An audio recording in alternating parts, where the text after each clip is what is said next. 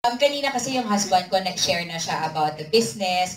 And I think most of you know already what have happened to our lives ever since we entered multi-level marketing.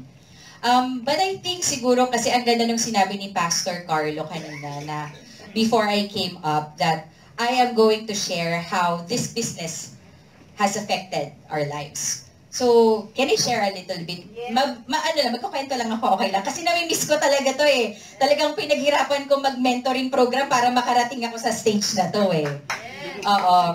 So, I just want to share with you guys how this business has affected us. Well, actually, most of the time, me.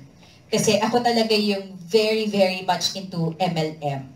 When the vision was given to me that this was going to be a way for me to help out other people, I was in HR for a long time. And it pains me every time na nagre-recruitment that I had to turn down kasi nakukwento na nila sa akin that they are going to be the breadwinner, they needed this job, but they don't qualify. And it's very hard. Pero dito, nagawa sa akin, what it did to me was that I had the opportunity this time to help out people even though that they don't pass the qualification. Kasi there is FDI. There is FDI that can help me train them. And that for me was the biggest selling point why we continue to stay here. My husband and I have been here for like 2011 kami pumasok, so 9 years already. For some of you, you might have been here for a year, 2 years, 3 years, and sometimes you don't see. Tama? Meron ba talagang nagbabago? 2 weeks ago, I went to another province because I'm helping out a foundation, and they asked me if I could do an elevator pitch to this government official for them. And when I was talking to that government official, it just so happened kasi malamig sa area na yon, naka-mentor's jacket ako. Yun yung nakuha ko before going to the bus terminal. Yun yung nahila kong jacket. And it was quite coincidental that when I was talking to that government official, I was wearing the mentor's jacket and someone took a photo of it and sent it to me.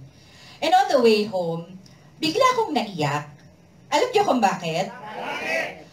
9 years ago, you would not even catch me talking to a government official. Hindi ko kakayanin yon.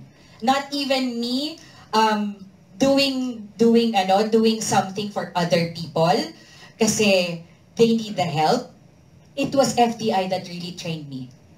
And I cannot count anymore the number of dreams that came through, not just for us as a family, but for the people that we are helping.